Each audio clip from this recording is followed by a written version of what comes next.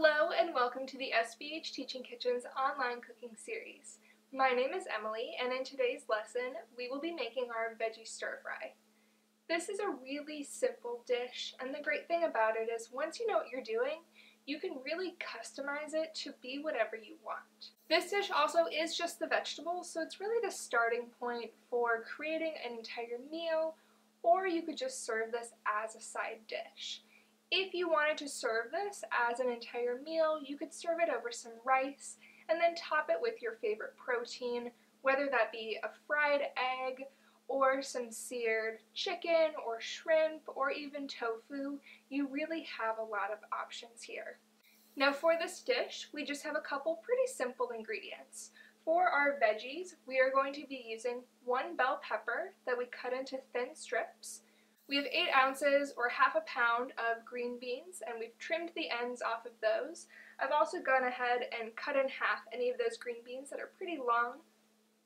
We also have 1 red onion that we julienned or cut into long thin strips. And then we have 3 carrots that I just cut into these thin rounds here. So really simple veggies. If you're missing one of them, you could always substitute with something else. That's the beauty of stir fries. You really have a lot of possibilities here. Now for our sauce that's going to go on the stir fry, again, pretty simple ingredients. We're going to use a 1/4 cup of reduced sodium soy sauce, 1 tablespoon of brown sugar, 2 teaspoons of cornstarch. That cornstarch helps to thicken our sauce. And then we have 2 cloves of garlic that we're going to mince, and about 1 tablespoon of ginger that we're also going to finely mince. For our soy sauce, you do want to try to find the reduced sodium or less sodium soy sauce. Those are going to have a lot less sodium than the original kinds. It is important to remember that reduced sodium and low sodium do not mean the same thing. Reduced sodium legally means that that product only needs to have 25% less sodium than the original. So even though this is reduced sodium, it still has kind of a high amount of sodium, so we want to make sure we're not adding any extra salt to our dish. One nice thing about trying to find the reduced or less sodium soy sauce at the grocery store is that most brands label it with a green label. And this is pretty consistent across all of the brands. You can usually look for the green labeled soy sauce, and that's going to be your reduced or less sodium soy sauce. You still always want to read the label just to make sure, but that's an easy way to look out for it. So with that being said, we'll go ahead and get started. We're going to start by making our sauce, and for that we need to mince our ginger and our garlic. We can do this with a zester, like I have right here, or you could use the small holes on a box grater. You could also do this by hand with a knife, but I like the zester because it makes it really, really small. We're going to start by peeling our ginger. Ginger is a root, and it's usually sold in pieces that are much bigger than this, so I just cut off about a 1-inch slice. I recommend trying to find ginger that is pretty smooth. Sometimes it can have a lot of knobs and arms growing on it, and that can be pretty difficult to try to peel around. Once your ginger and garlic are both peeled, you're going to rest your zester on top of your bowl so you have something sturdy to hold onto, and you'll use that to mince your garlic. I like to leave the end on the garlic because it makes a nice handle. When you get to your ginger, it is a little more fibrous than the garlic is, so it can be a little trickier to use the zester on this, but it can be done.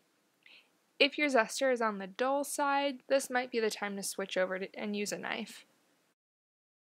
Once your ginger and garlic are done, we can add the rest of our ingredients. So we'll add a 1/4 cup of our reduced sodium soy sauce, 1 tablespoon of brown sugar, and 2 teaspoons of cornstarch.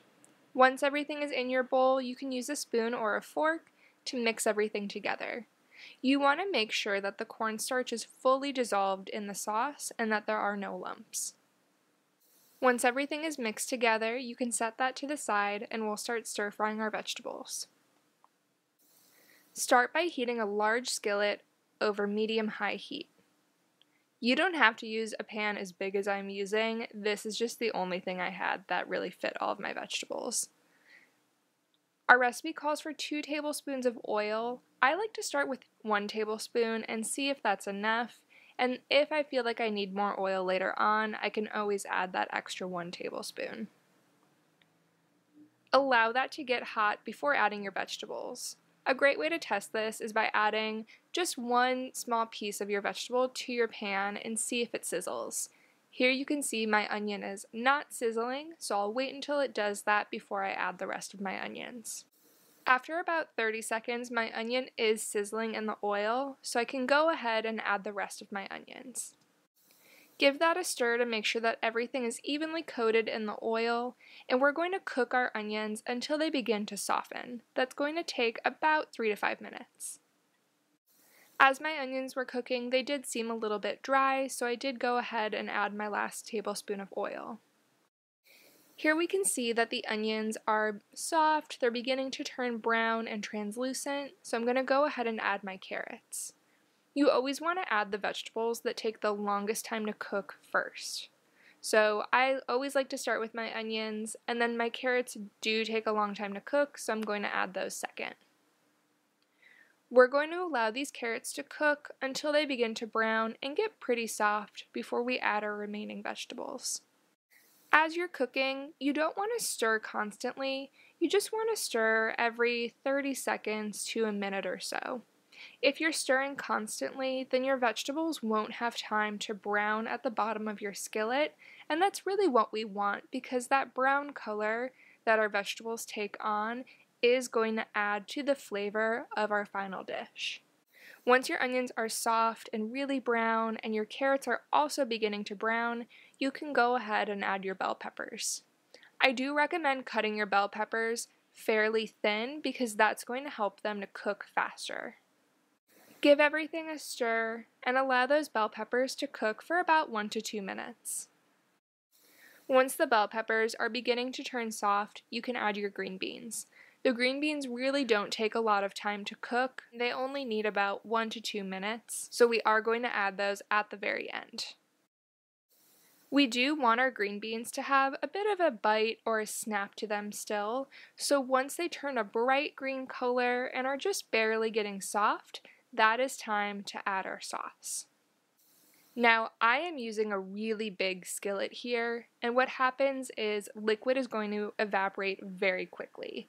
So if you're using a really large skillet like me, your sauce might thicken too quickly, and you may want to add a few tablespoons to a 1/4 cup of water just to make sure that everything gets coated evenly. After you add your sauce, you want to stir constantly to make sure that everything is evenly coated in the sauce and that it thickens to your liking. I would recommend turning your heat off or to low for this step. As you can see, my sauce thickened really quickly. If you feel like you need to add a little more water to your pan, go ahead and do that. You can always cook it down a little bit longer to let that water evaporate out. And once we're done, we have our pan full of our delicious stir-fried vegetables. This makes about 4 cups, and your serving size is going to be 1 cup, so this does make 4 servings. And again, you can serve this as a side dish, or you could turn it into a complete meal by serving it with your favorite whole grain and topping with your favorite protein. Today, I'm just going to serve this as a side dish, and to make it a little pretty, I am going to garnish it with some sesame seeds. Thank you for joining us for the SBH Teaching Kitchen's online cooking series. This has been our recipe for vegetable stir fry, and we'll see you again for the next one.